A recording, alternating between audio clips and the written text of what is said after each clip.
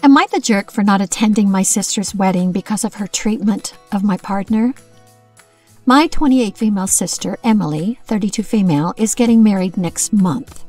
We've always had a close relationship, but things have become strained since I started dating my partner, Alex, 30 male, 2 years ago. Emily has never liked Alex. She claims he's too different from our family and often makes snide comments about his career as a tattoo artist. Alex is a wonderful person and treats me with so much love and respect. Emily's dislike of Alex became more apparent during family gatherings. She would often exclude him from conversations, make jokes at his expense, and even went as far as to say he wasn't good enough for me. I tried talking to her about it multiple times, but she would dismiss my concerns, saying she was just being protective. When Emily sent out wedding invitations, I noticed that Alex's name was not on mine. I confronted her about it, and she said she didn't want Alex at her wedding because she felt he would ruin the atmosphere and make people uncomfortable. I was hurt and angry. Alex is a huge part of my life, and her refusal to include him felt like a personal attack. I told Emily that if Alex wasn't welcome, then I wouldn't be attending either. She was furious and accused me of trying to ruin her special day out of spite. Our parents are split on the issue. My mom thinks I should attend to keep the peace, while my dad supports my decision to stand by Alex. The tension in the family is high, and I'm starting to question if I'm overreacting. Emily has tried to guilt trip me by saying that I'm putting my relationship over family and that I'll regret not being at her wedding. So Reddit, am I a jerk for not attending my sister's wedding because she refuses to invite my partner? Now for the top comments. You have to make a stand at some point. Ask your mom, why can't Emily keep the peace for once? Emily and mom need to get on board that Alex will probably be part of the family dynamic in the future, and they need to prepare themselves for that eventuality. While Emily and possibly your mom wish the relationship will go sideways, they need to accept that it might last and risk you going low contact or no contact at some point in the future. Beautifully put and seconded. Sis is only mad because now she faces consequences of her meanness. I have to think on some level she knew that. If Opie caved and went without Alex to keep the peace, goodness, I am starting to hate that phrase. People might ask why he wasn't there, and Opie would be forced into an awkward position, having to answer that over and over. All the while, she is gloating, figuring that Opie will lie so as not to ruin her sister's special day. What are the choices here? 1.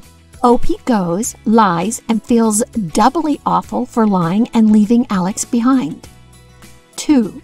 Opie goes and tells the truth, resulting in drama. Sis throws a fit, family is split, and Opie faces rubbish for months despite the fact all she did was say what really happened. I would suspect even just saying he wasn't invited would do this, because then Sis might get questioned and then just upset when she finds out Opie told the truth. 3. Opie doesn't go so she doesn't feed into her sister's meanness, arrogance, and narcissism. She feels good about herself for choosing to support her partner and not giving in to keep the peace. The peace wouldn't be kept, would it?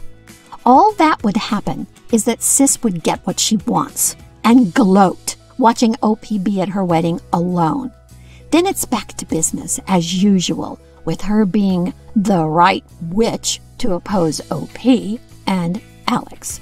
Then gaslighting her when she gets upset. OP, your sister is 32 years old, for F's sake. This is some high school level BS. Sis is a closed-minded muppet and needs to be faced with the aftermath her behavior causes, not the jerk. You and Alex should plan a trip to the nearest resort 3 or 4 days, 2 days before and 2 after. Turn off the phone. Disable the tracking apps. Just go and celebrate each other. That is, unless there is a tattoo convention somewhere, then go to that.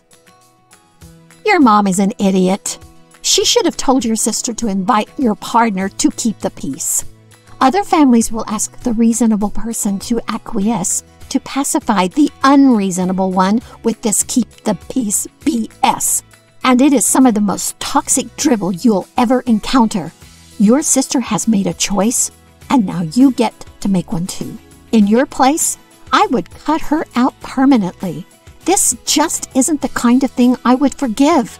But you do you, not the jerk, of course. And keeping the peace doesn't work.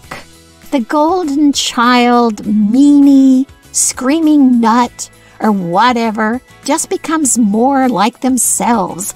And soon you have a vicious dictator on your hands who'll blow up at the slightest reason. I know. Not the jerk. Your sister is the jerk for putting you in this position, though. You're going to have to seriously think about your priorities here. Who do you plan to spend the rest of your life with?